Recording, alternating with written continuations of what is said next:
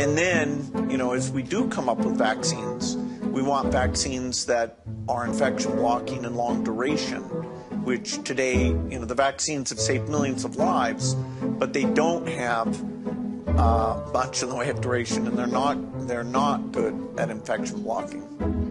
But they don't have much in the way of duration, and they're not good at infection blocking. But they don't have much in the way of duration, and they're not good at infection blocking. But they don't have much in the way of duration, and they're not good at infection blocking.